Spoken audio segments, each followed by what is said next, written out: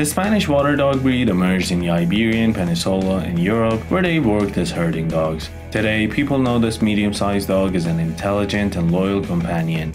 Although these are purebred dogs, you may still find them in care shelters and rescue groups, so remember to adopt. Spanish water dogs are happy, leading a very active lifestyle. They have a history of working as livestock herders, so it's important to provide a lot of outdoor exercise time for the breed, along with constantly challenging them mentally so that they stay alert and do not become bored. They're capable of forming very close bonds with the humans they live with and constantly like to be around people. This is not a breed that does well with people who are away from their home for long periods of the day. Most Spanish water dogs stand typically between 15 and 20 inches tall at the shoulder and weigh between 30 to 50 pounds. Females of this breed are often visibly smaller than the male. However, some dogs can be smaller or larger than average for their breed. If you talk to anyone with a Spanish water dog, you'll often hear them mention how the breed seems to be an ideal mix of playful and affectionate.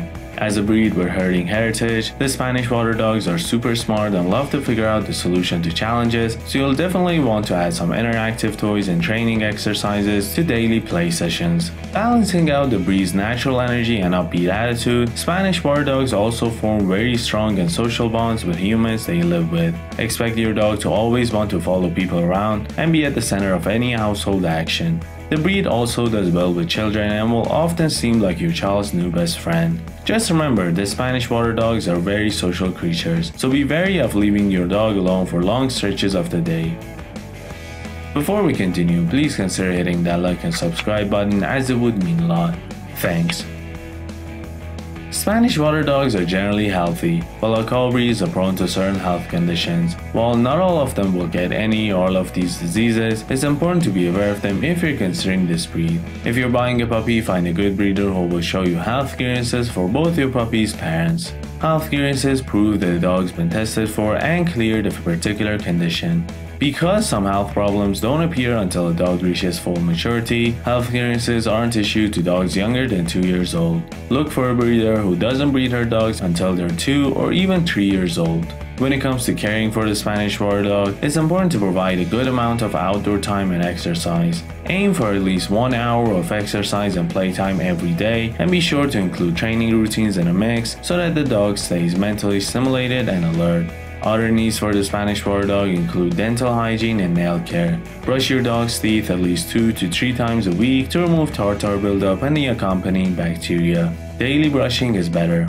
An ideal Spanish water dog diet should be formulated for a medium-sized breed with high energy levels. They have a tendency to gain weight if they're not given a high level of daily exercise. Keep your dog in good shape by measuring his food and feeding him twice a day rather than leaving the food out all the time. As with all dogs, the Spanish water dog's dietary needs will change from puppyhood to adulthood and will continue to change well into their senior years. You should ask your veterinarian for recommendations about your Spanish water dog's diet, as there's far too much variation among individual dogs, including weight, energy, and health, to make a specific recommendation. The Spanish water dog usually comes with a coat that is some combination of beige, black, white, and brown. The coat is normally described as being woolly and curly.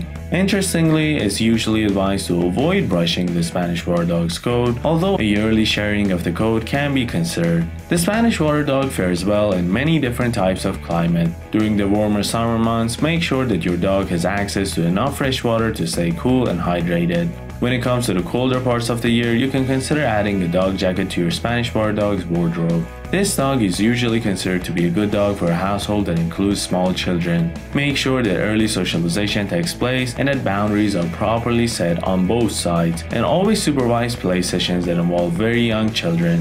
When it comes to other household pets, the Spanish water dog can live alongside other animals as long as proper socialization takes place. Ultimately, early socialization really pays off with this breed. Always make sure to reward your Spanish water dog for good behavior and adhere to a proper training regimen.